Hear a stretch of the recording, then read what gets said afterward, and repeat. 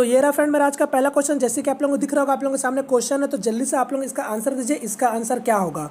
और आज का जो मेरा रीजनिंग का सेट चल रहा है वो है आपका सेट नंबर 10, और जो मेरा पेपर चल रहा है वो आपका 4 दिसंबर का पेपर चल रहा है। और कल ही मैंने आपको 4 दिसंबर का मैथ सेट नंबर 10 कंप्लीट कर दिया, और आज मैं आपको सेट नंबर 10 रीजनिंग का कंप्लीट करके मेरा ये भी सेट खत्म हो जाएगा। क्लियर है। तो जिन लोगों को नहीं पता या फिर जो लोग नए जुड़ रहे हैं, तो आप लोग मेरा प्लेलिस्ट जाकर चेक कर लेना, वहाँ पर आपको पिछला सभी वीडियो आपको मिल जाएगा ग्रुप डी का। ठीक है, तो आप लोगों को सारा वीडियो देख लेना। और मैं आपको बता चुका हूँ फ्रेंड्स कि आपका इस बार का ग्रुप डी का एग्जाम में कुछ भी बाहर आपको देखने नहीं मिलेगा। ठीक है, 2018 से। तो जितना हो सके बस आप लोग प्रैक्टिस करते रहो। ठीक है, तो चलिए क्वेश्चन की ओर आता है। तो देखो पहला क्वेश्चन आपका क्या पूछा गया, एक कोड भाषा में बिस्कुट को 83 लिखा गया, केक को 20 लिखा गया, कुकी को 58 लिखा गया, तो उसी कोड भाषा में कॉफ़ी को क्या लिखा जाएगा। तो ये आपका 4 ऑप्शन है, तो बताओ इसमें से क्या लिखा जाएगा। तो चलो चेक कर लेते हैं। तो यहाँ पर सबसे पहले हम लोग क्या करेंगे, छोटे वर्ड को चेक करेंगे। तो ये आपका सबसे छोटा नंबर 20 है, तो यहाँ से चेक करेंगे। तो देखो सबका प्लेस वैल्यू लिख लेंगे। तो सी का कितना होता है, 3 होता है। ए का कितना होता है, 1 होता है। के का कितना होता है, 11 होता है। ई का कितना होता है, ये 5 होता है। ठीक है, तो इसको पहले जोड़ के देख लेते हैं। तो 3 1 4 और 4 और 11 15, अब 15 5 20, यानी आपका इसको जोड़ के 20 बन जा रहा। तो एक और चेक करके हम लोग कंफर्म हो जाते हैं यहाँ पास आपका। तो देखो कुकी है उसके बाद, तो कुकी का क्या हो जाएगा, सी का 3 हो जाएगा। ओ का कितना होता है, 15, तो 2 ठो ओ है, तो ये आपका 30 हो गया।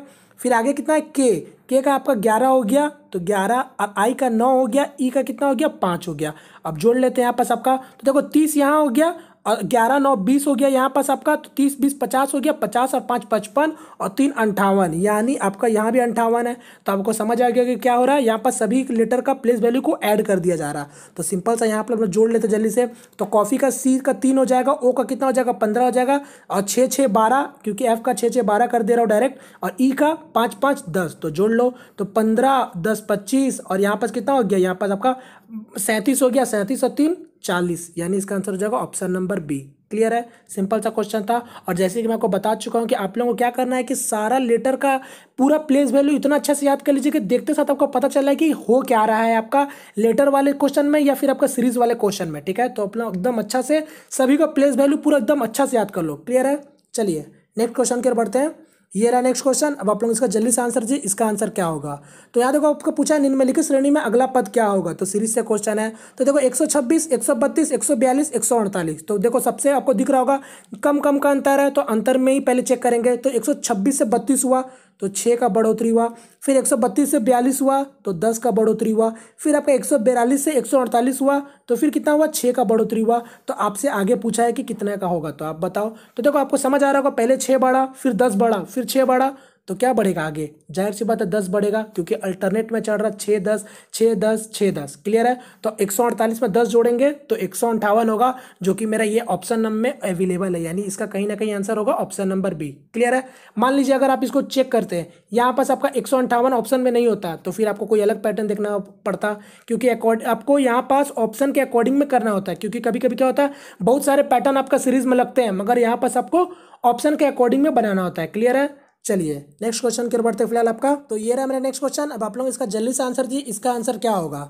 तो यहाँ पर देखो कथन और तर्क से क्वेश्चन पूछा गया है। तो यहाँ देखो क्या बोला आपका, एक कथन का अनुसरण में 2 तर्क दिए गए हैं, निर्णय ले कि कथन के संबंध में कौन सा तर्क मजबूत है। तो आप लोगों को पता होगा यहाँ पास क्या होता है, एक तो आपको कथन दे दिया जाता है जिसको आपको पढ़ना होता है और बताना होता है कि कौन सा तर्क आपका मजबूत है। क्लियर है। तो यहाँ पर देखते हैं कथन में क्या बोला जा रहा कि क्या भारत सरकार को सीमा सुरक्षा पर अधिक मात्रा में पैसा खर्च करना बंद कर देना चाहिए। सिंपल सा कथन बोला जा रहा है कि भारत सरकार को सीमा सुरक्षा पर अधिक मात्रा में पैसे खर्च करना बंद कर देना चाहिए। तो देखो तर्क में क्या बोला जा रहा है, तर्क में हाँ के रूप में बोला जा रहा है, हाँ ये सार्वजनिक धन की बर्बादी है, और नहीं के रूप में बोला जा रहा है ये राष्ट्र सुरक्षा का मुद्दा है। तब आप लोग बताओ इसका आंसर क्या होगा।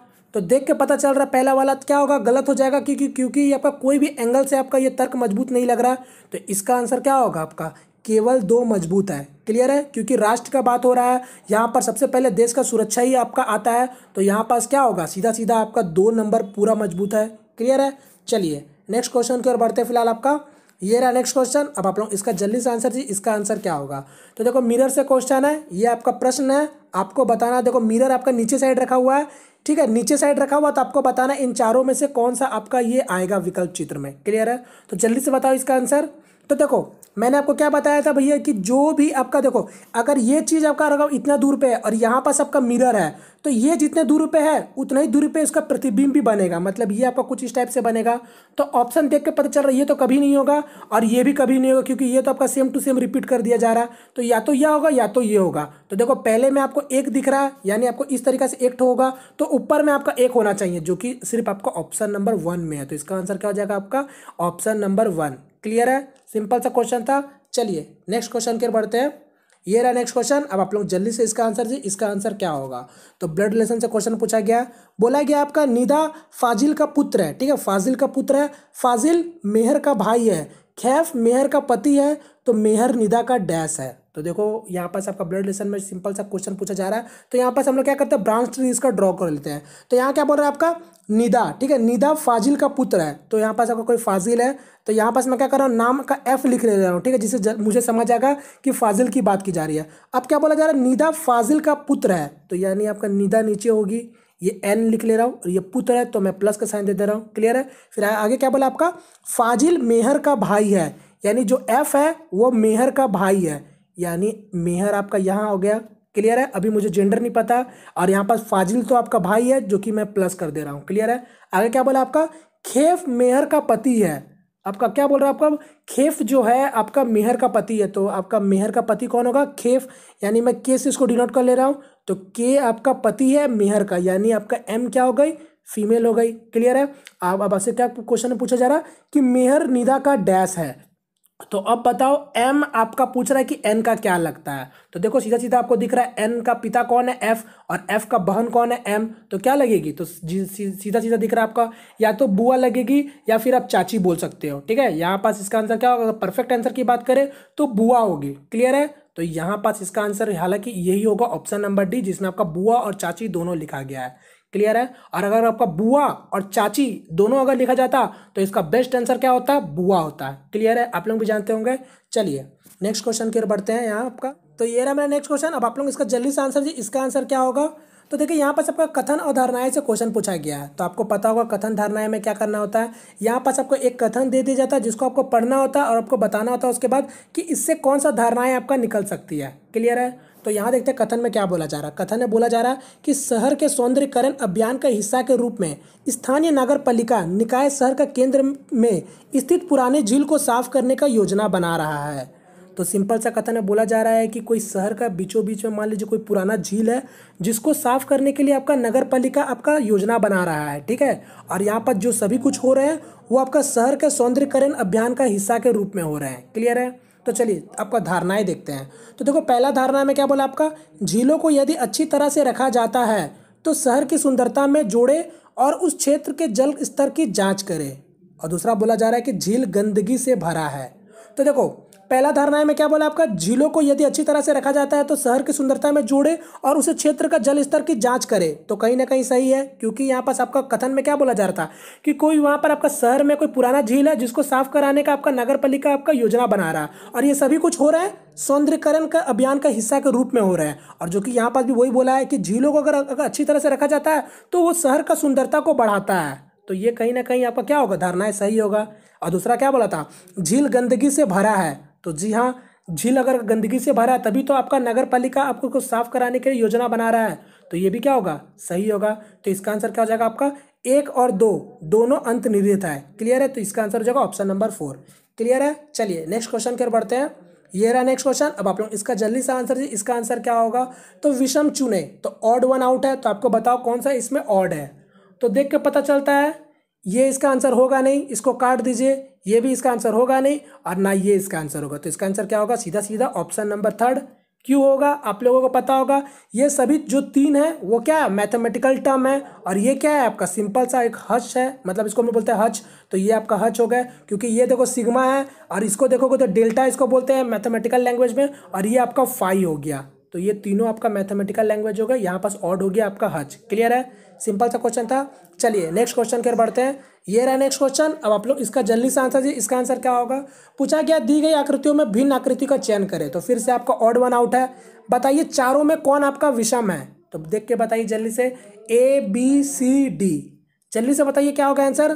तो देखिए ABC, ये तीनों को ध्यान से देखोगे तो तीनों एक जैसा दिखेगा, जो आपका अलग दिखेगा वो आपका ऑप्शन डी है, और इसका आंसर क्या हो जाएगा, ऑप्शन नंबर डी।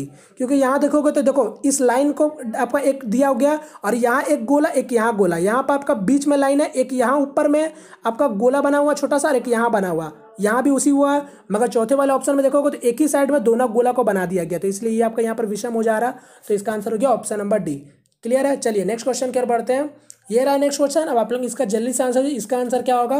तो देखो ये आपका कथन अपर्याप्त वाला है, यानी डाटा सफिशिएंसी से क्वेश्चन है, जहां पर आपको एक प्रश्न दे दिया गया, आपको बताना कि कौन सा कथन आपका पर्याप्त है इस प्रश्न को आंसर देने के लिए।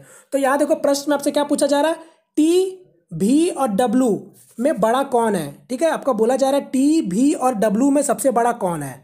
तो चलो देखते हैं कथन में। मैं आपको बता चुका हूँ कथन में जब भी आपको दो ठो कथन दिखे तो डायरेक्ट आप क्या करो, सिंगल सिंगल चेक कर लो, फिर दोनों को मिला कर चेक कर लेना, आपका क्लियर हो जाएगा। अगर वही कथन दो से ज़्यादा रहे, तीन चार रहे, तब क्या करना, ऑप्शन के अकॉर्डिंग में चेक करना। ठीक है, तो देखो क्या बोला आपका पहला में, टी डब्लू से बड़ा है, तो टी डब्लू से बड़ा है, और यहाँ पर तीन लोग थे, सबसे बड़ा आपसे पूछा जा रहा है, तो पहला कथन से तो कभी भी आपका निकलेगा नहीं, ये चीज़ आप भी समझ रहे हैं। और दूसरा कथन क्या बोला आपका, डब्लू भी की बड़ी बहन है। ठीक है, यानी डब्लू भी की बड़ी बहन है, ये आपका बोला गया, तो दूसरा कथन से भी आपका कभी भी नहीं निकलेगा।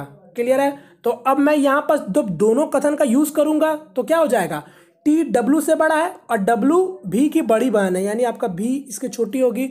तो बताओ ये तीनों में से बड़ा कौन है, यानी सबसे बड़ा कौन हुआ, टी हुआ। यानी इसका आंसर क्या हो जाएगा, दोनों कथन आपका पर्याप्त है। तो इसका आंसर जाएगा ऑप्शन नंबर 1, कथन 1 और दोनों पर्याप्त है। क्लियर है, सिंपल सा क्वेश्चन था। चलिए नेक्स्ट क्वेश्चन की ओर बढ़ते हैं। ये रहा नेक्स्ट क्वेश्चन, कोडिंग और डिकोडिंग से, तो जल्दी से इसका आंसर दीजिए। इसका आंसर क्या होगा। तो देखो नायलॉन का आपको दे दिया है, कॉटन का आपसे पूछा है सीधा सीधा। तो यहाँ पास एक चीज ध्यान देने की चीज है, नायलॉन में देखो 5 वर्ड है और यहाँ पर कॉटन में देखो 6 वर्ड है। तो इससे तो सीधा सीधा पता चलता है कि आपका सिर्फ सब लाइन बाय लाइन कोड होगा। यानी एन का कोड क्या है यहाँ पर दर्शा रहा है, ये 14 होगा। वाई का कितना दिख रहा है, 25 होगा। फिर एल का देख लो 12 दिख रहा है। ओ का क्या होगा, 15 होगा। एन का क्या होगा, 14 होगा। तो आपको ये सब देख के पता चल गया होगा डायरेक्ट क्या हो रहा है। यहाँ पर सबका प्लेस वैल्यू आपका लिख दिया जा रहा है सीधा सीधा। तो बस अब कॉटन का बता दो, जो भी आपका प्लेस वैल्यू होता है। तो सीधा सीधा जल्दी जल्दी, सी का कितना होता है, 3 होता है, तो ये ऑप्शन ऐसे ही कट गया। फिर ओ का कितना होता है, ये आपका 15 होता है, तो 15 हो गया। अब एक काम करो, एन का क्या होता है, 14 होता है, तो लास्ट में 14 होगा, यानी यही दिखेगा ऑप्शन। ये भी कट गया, ऑप्शन नंबर 3 इसका आंसर हो जाएगा। क्लियर है, कोई जरूरत नहीं है ऑप्शन को ध्यान देके, आपको जहां पर आपको कुछ अलग लगता है उसको डायरेक्ट चेक कर लीजिए। क्लियर है। चलिए नेक्स्ट क्वेश्चन की ओर बढ़ते हैं। फिलहाल आपका ये रहा नेक्स्ट क्वेश्चन, आप लोग इसका जल्दी से आंसर दीजिए, इसका आंसर क्या होगा। तो यहाँ देखो क्या पूछा गया, फिर से आपका वही है विषम है, आपको बताना है कि कौन सा इसमें ऑड वन आउट है। ठीक है, यहाँ पर पढ़ सकते हैं आप लोग, लिखा हुआ नीचे दी गई आकृतियों में से 3 का एक निश्चित तरीके का एक से समान है, हालांकि इनमें से एक आकृति अन्य 3 की भांति समान नहीं है, उस आकृति का चयन करें जो अन्य से भिन्न है। तो वही है ऑड वन आउट है। तो 3 को आपको एक सेम टाइप का दिखेगा, एक आपका अलग दिखेगा। तो बताओ इसका आंसर क्या है। तो दिख रहा होगा आप लोगों को, यहाँ देखो ए इसका आंसर होगा नहीं, बी भी नहीं होगा, ना आपका डी होगा। तो इसका आंसर क्या हो जाएगा, ऑप्शन नंबर सी इसका आंसर हो जाएगा। क्लियर है, रीजन आप लोगों को पता होगा, ये तीनों आपका क्या हो गया, ये आपका एक कैरेक्टर आ गया, मतलब बोल सकते हैं सिंबल आ गया ये लोग आपका। ठीक है, और यहाँ पास आपका प्लस क्या, ये एक आपका मैथमेटिकल लैंग्वेज है, बोल सकते हैं यहाँ पास आपका प्लस आपका एक मैथमेटिकल सिंबल है, और ये आपका तीनों नॉर्मल सिंबल है। तो यहाँ पास इसका आंसर हो जाएगा ऑप्शन नंबर 3। क्लियर है। चलिए नेक्स्ट क्वेश्चन की ओर बढ़ते हैं। ये रहा नेक्स्ट क्वेश्चन, अब आप लोग इसका आंसर दीजिए, इसका आंसर क्या होगा। डायरेक्शन से क्वेश्चन है तो जल्दी से इसका आंसर दीजिए क्या होगा। पूछा जा रहा है कि संजय दक्षिण पूर्व दिशा में जा रहा था, वह अचानक 90 डिग्री दाहिना मुड़ जाता है, तो अब वह किस दिशा का सम्मुख है। तो जल्दी से आप लोग आंसर दीजिए, इसका आंसर क्या होगा। ये 4 तो ऑप्शन है। तो देखो क्वेश्चन में बोला जा रहा है संजय दक्षिण पूर्व दिशा में जा रहा था, तो दक्षिण पूर्व मतलब क्या हो जाएगा, ईस्ट मतलब साउथ ईस्ट हो जाएगा। यानी ये आपका ईस्ट होता है, ये आपका वेस्ट होता है, ये आपका नॉर्थ होता है, ये आपका साउथ होता है। तो बोला है दक्षिण पूर्व, तो दक्षिण पूर्व आपका ये होगा। यानी संजय आपका इस दिशा में जा रहा था, अब क्या बोला, वो अचानक 90 डिग्री दाहिना मुड़ जाता है, मतलब राइट साइड मुड़ रहा है, 90 डिग्री राइट साइड मुड़ रहा है। ठीक है, दाहिना मुड़ रहा है मतलब राइट साइड मुड़ रहा है, तो इसका दाहिना कौन होगा, ये 45 डिग्री होगा, और यहाँ से आपका 45 डिग्री होगा, मतलब इस तरीका से 90 डिग्री बनेगा। अब बताओ कौन सा ये आपका कौन सा दिशा के सम्मुख है। तो सीधा सीधा दिख रहा है आपको दक्षिण पश्चिम, यानी आपका आंसर हो जाएगा ऑप्शन नंबर डी। क्लियर है, सिंपल सा क्वेश्चन था। चलिए नेक्स्ट क्वेश्चन की ओर बढ़ते हैं। फिलहाल आपका ये रहा नेक्स्ट क्वेश्चन। अब आप लोग जल्दी से इसका आंसर दीजिए। इसका आंसर क्या होगा? बोला गया दी गई श्रृंखला में डैश के स्थान पर कौन सा आकृति आएगी। तो देखो फिगर वाला सीरीज क्वेश्चन है, यहाँ पास आपको देख के बताना है, ठीक है। फिगर वाला सीरीज नहीं, यहाँ पास देख सकते हो ये आपका पहला का दूसरा का संबंध है, तो आपसे पूछा तीसरा का संबंध क्या होगा, ठीक है। ये इसको पहले को देखते हुए बताना है, तो बताओ इसका आंसर क्या होगा। तो देख के पता चल रहा होगा आप लोगों को, सिंपल सा एकदम है। यहाँ पर देखो ये आपका वर्ग है, ठीक है, ये आपका रोम्बस टाइप का फॉर्म का है। यहाँ पर देखो लाइनिंग लाइनिंग है, ये वाला पार्ट आपका खत्म हो चुका है दूसरे वाले फिगर में। तो यहाँ पास भी आपका क्या हो जाएगा, जो भी फिगर होगा क्या होगा, नीचे में आपका डायरेक्ट आपका इस तरीका से रहेगा, जो कि सीधे सिर्फ आपका ऑप्शन नंबर बी में है। तो डायरेक्ट कट गया ये सभी आपका, तो इसका आंसर हो जाएगा ऑप्शन नंबर बी। क्लियर है। चलिए नेक्स्ट क्वेश्चन की ओर बढ़ते हैं। ये रहा नेक्स्ट क्वेश्चन। अब आप लोग इसका जल्दी से आंसर दीजिए। कोई है आपका ऑड ऑन आउट पूछा हुआ है, तो पूछा है आपसे असमान या भिन्न को पहचाने। तो बताइए इसमें से कौन सा आपका ऑड है। तो यहाँ आपका ओडिसी, कथकली, हिप हॉप, भारतनाट्यम। तो फ्रेंड्स इस टाइप का क्वेश्चन हम लोगों ने पहले भी आपका सेम टू सेम इसी टाइप का क्वेश्चन आपका पूछा गया था, ठीक है। अगर आपको याद होगा, अगर मेरा वीडियो देखते होंगे तो आपको याद होगा, ठीक है। तो डायरेक्ट देख के पता चलता है ओडिसी होगा नहीं, कथकली होगा नहीं, भारतनाट्यम होगा नहीं। तो इसका आंसर क्या हो जाएगा, हिप हॉप हो जाएगा। पता है आप लोगों को ये सभी लोक नृत्य है, यहाँ पर ये आपका एक वेस्टर्न डांस हो जाता है बोल सकते हैं। तो इसका आंसर ये आपका अलग आपको हो जा रहा है हिप हॉप, ठीक है। तो ऑप्शन नंबर 3 इसका आंसर हो गया। चलिए नेक्स्ट क्वेश्चन की ओर बढ़ते हैं। ये रहा नेक्स्ट क्वेश्चन। अब आप लोग इसका जल्दी से आंसर दे सकते हैं। इसका आंसर क्या होगा। तो देखो आपको बताया जा रहा है कि सिलेक्शन का संबंध कॉम्बिनेशन से है, तो आपको बताना है अरेंजमेंट का संबंध क्या होगा इन चारों ऑप्शनों में से, ठीक है। आपको वही बताना है। तो सिंपल सा है, आप लोगों ने आपको पता भी होगा, देख के ही आपको पता चल गया होगा क्या होगा आंसर। सिलेक्शन का कॉम्बिनेशन तो आपको पता होगा, क्या पता सिमुलेशन तो होगा नहीं, मैनिपुलेशन भी होगा नहीं, ना इंक्लूजन होगा। तो क्या हो जाएगा इसका answer, option number 3 permutation. Permutation combination आप लोगों ने पढ़ा होगा, अरेंजमेंट आपका परमुटेशन होता है, और जो सिलेक्शन करते हैं हम लोग कॉम्बिनेशन से करते हैं, जब मिलाते हैं। तो इसका आंसर क्या जाएगा, ऑप्शन नंबर 3। क्लियर है, सिंपल सा क्वेश्चन था। चलिए नेक्स्ट क्वेश्चन की ओर बढ़ते हैं। ये रहा नेक्स्ट क्वेश्चन। आप लोग इसका जल्दी से जवाब दीजिए। सीरीज से क्वेश्चन है, लेटर सीरीज से आपका क्वेश्चन पूछा गया है, तो जल्दी से जवाब दीजिए। डायरेक्ट देखते साथ पता चलना चाहिए। मैं आपको बार बार बता चुका हूँ कि लेटर को आप समझिए कि क्या लेटर लिखा हुआ है, ठीक है, तब आपको नंबर जैसा लेटर भी दिखने लगेगा। तो जल्दी से आप जवाब दे सकते हैं। तो देखो यहाँ देखो KLMN, ठीक है। तो 11, 12, 13, 14, तो आगे क्या आएगा 15, यानी O आएगा। ये कट गया, ये कट गया। फिर यहाँ देख लो BDGK, देख के पता चल गया 2, 4, 7, 11, 3 का अंतर, 4 का अंतर, माफ कीजिएगा 3 का अंतर है ना, यहाँ सॉरी 2 का अंतर, 3 का अंतर, 4 का अंतर, आगे क्या आएगा 5 का अंतर, यानी 11, 5, 16, 16 पे कौन होता है, P होता है, यानी इसका आंसर हो जाएगा ऑप्शन नंबर 3। क्लियर है, सिंपल सा क्वेश्चन था। चलिए नेक्स्ट क्वेश्चन की ओर बढ़ते हैं। ये रहा नेक्स्ट क्वेश्चन, कथन और निष्कर्ष है, तो जल्दी से इसका जवाब दीजिए। तो यहाँ देखो कथन में क्या बोला गया आपका, कोई भी जॉकी एस नहीं है, कोई भी एस क्वीन नहीं है। तो जवाब दीजिए यहाँ पास आपका। तो जल्दी से हम लोग इसका ड्राइंग बना लेते हैं। सिलोक से क्वेश्चन है, और आपको पता है सिलोक से आपका कथन निष्कर्ष से टोटल आपका 5 से 6 क्वेश्चन आपका पूछे गए थे ग्रुप डी में प्रीवियस ईयर में। तो आपका इस बार भी कहीं ना कहीं पूरा पूछा जाएगा, और ये TCS का फेवरेट सेक्शन में से ये भी आपका है। तो यहाँ देखो बोला कोई भी जॉकी एस नहीं है, तो आपका कोई जॉकी होगा। यहाँ पास मैं जॉकी लिख लेता हूँ, तो ये आपका जॉकी और कोई एस है, तो एस लिख ले रहा हूँ, ये आपका एस होगा। बोला है कोई भी जॉकी एस नहीं है, तो मैं क्रॉस का साइन दे दे रहा हूँ, क्योंकि कोई भी जॉकी एस नहीं है।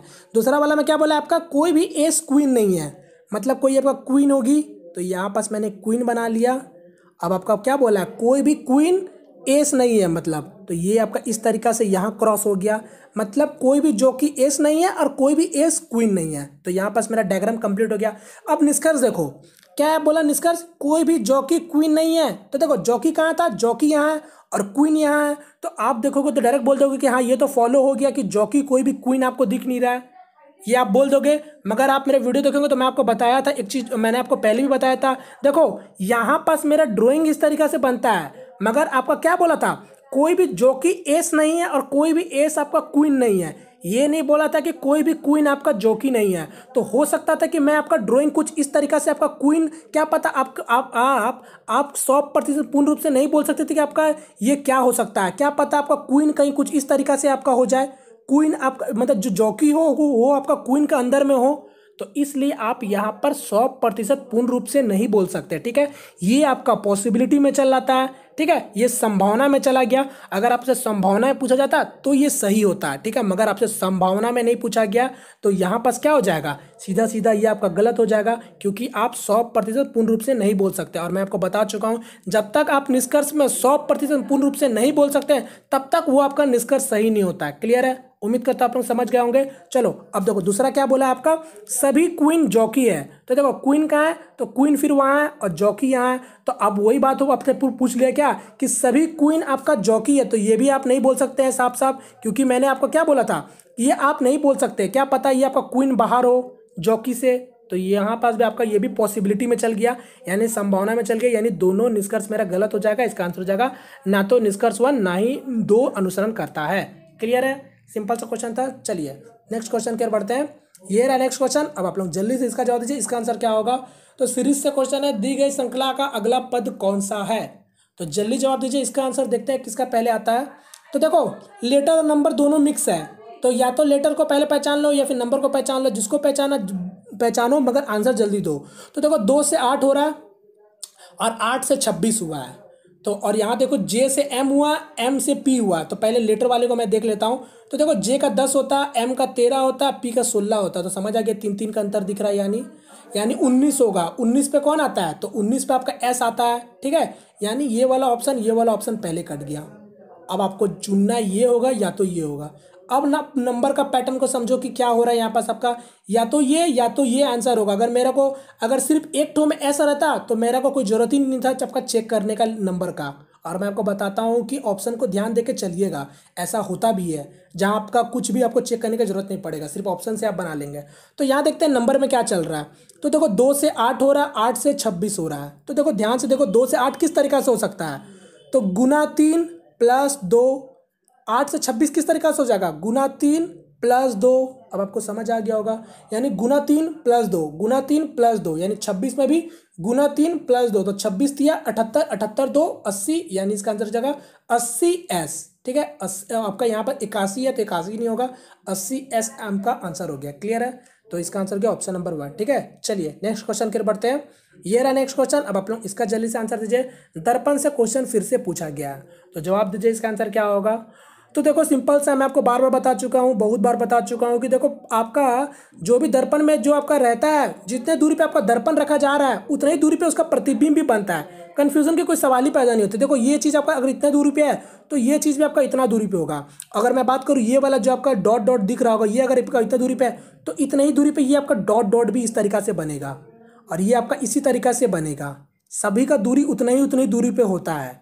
तो अब देख लो यहाँ पर आपका ऑप्शन देख लो, यहाँ पास आपका कौन सा दिख रहा है। तो देखो ये वाला आपका 2 नंबर ऑप्शन तो कभी होगा ही नहीं, क्योंकि ये आपका पॉइंट इस साइड है, दिख रहा होगा आपको, और इस पॉइंट आपका इस साइड में होना चाहिए। आपका इसका आंसर क्या जाएगा, सीधा सीधा ऑप्शन नंबर 1 हो जाएगा, जो कि मेरे को सिर्फ पहले ही वाला दिख रहा है। ये ना तो 3 होगा ना तो 4 होगा। क्लियर है? सिंपल सा क्वेश्चन था। चलिए नेक्स्ट क्वेश्चन की ओर बढ़ते हैं। तो ये रहा मेरा नेक्स्ट क्वेश्चन। अब आप लोग इसका जल्दी से आंसर, इसका आंसर क्या होगा। तो देखो पूछा गया आपसे निम्नलिखित समीकरण को सही करने के लिए परिवर्तन किए जाने वाले 2 ऑपरेशन ज्ञात करें। तो देखो सिंपल सा क्वेश्चन है, आपको ये दे दिया गया है, आपको इसमें से कोई 2 ऑपरेशन को चेंज करना है और बताना है कि कौन सा ये आपका 2 ऑपरेशन चेंज करने के बाद ये वाला जो समीकरण है वो आपका सही हो जाए, ठीक है। तो यहाँ पर देखो आपको क्या करना होता है, यहाँ पर आपको ऑप्शन से जल्दी चेक करना होता है। क्लियर है? तो देखो पहला ऑप्शन क्या बोला आप जा रहा है आपका गुना और जोड़। तो बोला है गुना और जोड़ को चेंज करो। तो देखो यहाँ पास आपका गुना है और जोड़ आपका यहाँ है। तो देखो आपको करने का जरूरत नहीं है, आप इसको खुद से भी देख से समझ सकते हैं। देखो अगर आपका गुना इधर आ जाएगा, बात समझना, अगर आपका गुना यहाँ आ जाएगा तो क्या हो जाएगा, 10 गुना 14 कितना हो जाएगा, 140। 140 और 3 कितना हो जाएगा फिर 143। तो 143 आपका 4 से तो भाग होगा नहीं किसी भी एंगल से, जब आपका भाग नहीं होगा। और यहाँ पास आपका नंबर कितना है, इतना अच्छा सा नंबर आपको दिख रहा होगा 6, यानी ये आपका कभी नहीं हो सकता ऑप्शन नंबर 1, ठीक है। दूसरा क्या बोला आपका विभाजन और गुना। तो देखो विभाजन यहाँ है और गुना यहाँ है। तो अब फिर से देख लो, अब फिर समझना। देखो जब अगर आपका विभाजन यहाँ आ जाएगा तो क्या हो जाएगा, 3 भागा 10 हो जाएगा, फिर ये आपका 14 हो जाएगा और ये आपका क्या हो जाएगा, गुना 4 हो जाएगा। अब फिर से ध्यान से देखोगे तो फिर से वही चीज़ हो गया, 143/10 यहाँ हो गया। तो फिर से आपका ये अलग टाइप से पॉइंट टूंड में घुस जा रहा है, और जो कि मेरा यहाँ पास कितना अच्छा सा नंबर दिख रहा है, यानी ये भी कहीं ना कहीं नहीं होगा। तो ये भी कट गया, ये भी कट गया। अब क्या बोला, जोड़ और घटाओ, तो जोड़ यहाँ है और घटाओ यहाँ है। तो अब आप खुद चेक कर सकते हो। देखो 3 गुना 10 ये दिख रहा है, 3 गुना 10 माइनस 14, और ये आपका भाग है 4। तो यहाँ देखोगे तो 10 या 30 हो गया, 30 से 14 जाएगा कितना हो गया 16, और 16 4 से भाग दे देंगे तो 4 हो गया, और जो कि यहाँ पर मेरा प्लस बन जाएगा, तो 4 और 2 6, यानी इसका आंसर ऑप्शन नंबर 3 ही होगा। जोड़ और घटाव को चेंज करने से मेरा ये समीकरण चेंज मतलब आपका क्लियर हो जा रहा है। ठीक है, चलिए उम्मीद करता हूँ समझ आया होगा। चलिए नेक्स्ट क्वेश्चन की ओर बढ़ते फिलहाल आपका ये रहा नेक्स्ट क्वेश्चन। अब आप लोग जल्दी से जवाब दीजिए, इसका आंसर क्या होगा। तो देखो कथन और तर्क से फिर से क्वेश्चन पूछा गया है। तो देखते हैं कथन में आपकी बार क्या पूछा गया। कथन में बोला जा रहा है कि क्या स्कूल के बाद काम यानी जॉब करना अनिवार्य होना चाहिए। तो देखो सिंपल सा कथन में बोला जा रहा है कि स्कूल के बाद आपका काम करना या मतलब आपका जॉब करना अनिवार्य होना चाहिए। ठीक है, देखो तर्क में देखते हैं अब आपका क्या बोला। तर्क में बोला जा रहा है हाँ के रूप में, हाँ इससे जीवन कौशल विकसित करने में मदद मिलती है। ठीक है, चलो दूसरा देखते हैं आपका क्या बोला। नहीं, सभी छात्र कार्य में आने वाले मामलों को निपटान में पूरी तरह परिपक्व नहीं हो पाते हैं। तो अब देखो यार, ये तो मुझे दोनों सही लग रहा है फिलहाल यहाँ पास। तो देखो पहला क्या बोला जा रहा है, हाँ इससे जीवन कौशल विकसित करने में मदद मिलती है। तो बात सही है कहीं ना कहीं। हम लोग भी जानते हैं कि देखो बहुत सारे लोगों को आपको पता होगा जो आपका स्कूल पढ़ने के बाद भी काम करते हैं, तो उसका कहीं ना कहीं मजबूरी होती है, जिसका आपको यही बात बोला जा रहा है कि उनके कौशल विकसित करने में मदद मिलती है, जो कि ये मेरे हिसाब से सही है, और ये है भी सही हाँ के रूप में तर्क। तो ये तर्क मजबूत है। दूसरा भी देखो तो अगर क्या बोला आपका, नहीं सभी छात्र कार्य में आने वाले मामलों को निपटान में पूरी तरह परिपक्व नहीं हो पाते हैं, जो कि ये भी बात सही बोल रहा है कि सभी लोग आपका ये चीज़ नहीं कर सकते हैं। ये भी बात कहीं ना कहीं सही है। तो ये क्या हो रहा है, मेरा ये भी तर्क मजबूत है। तो इसका आंसर क्या हो जाएगा फ्रेंड आपका, दोनों 1 और एवं 2 मजबूत है। क्लियर है, ये आपको भी पता चल गया होगा।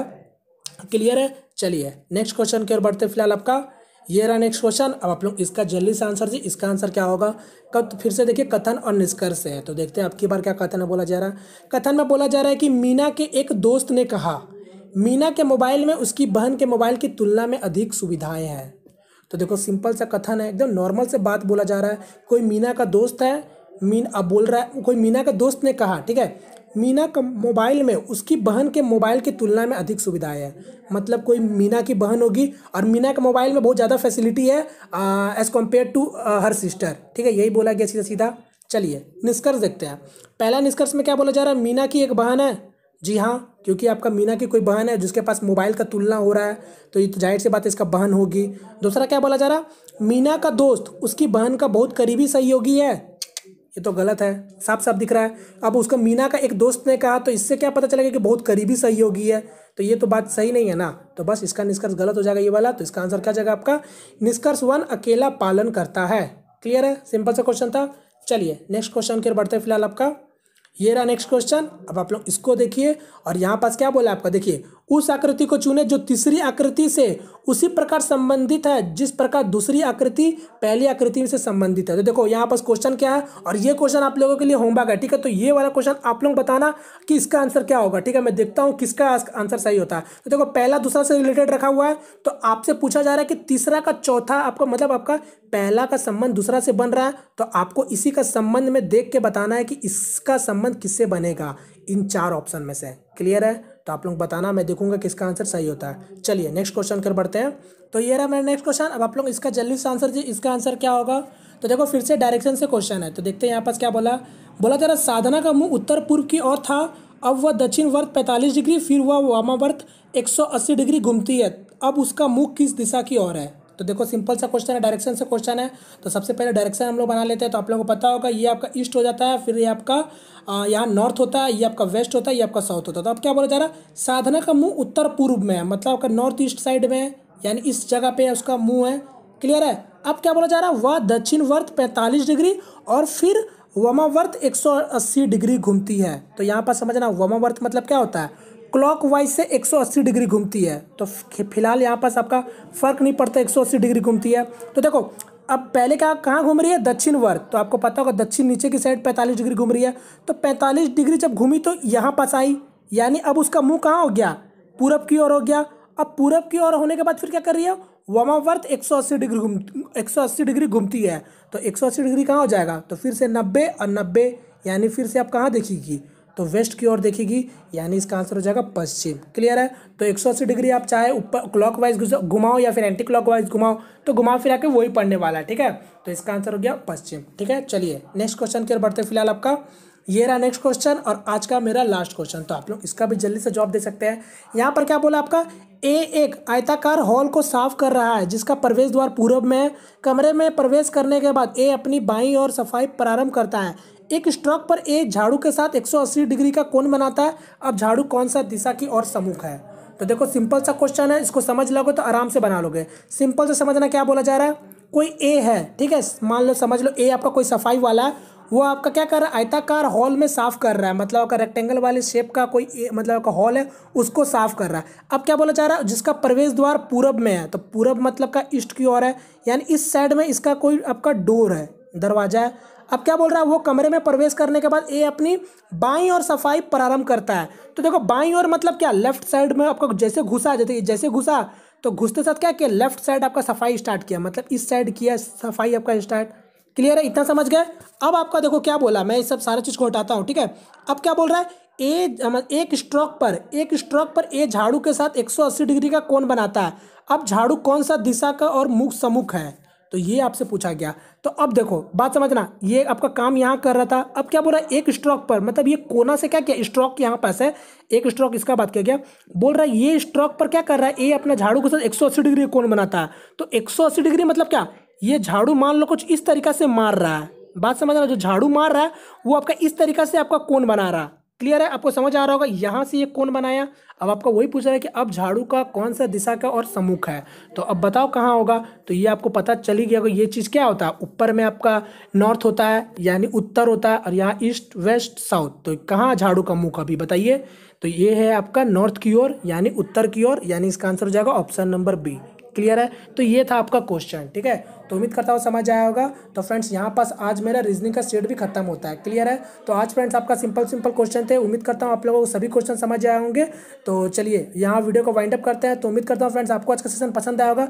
अगर पसंद आया तो प्लीज़ वीडियो को लाइक करके अपना सपोर्ट जरूर दिखाएं। यदि हमारे चैनल पहली दफा है तो प्लीज़ चैनल को सब्सक्राइब करिए। ठीक है फ्रेंड्स, तो मिलते हैं फ्रेंड्स नेक्स्ट वीडियो में, तब तक के लिए जय हिंद जय भारत।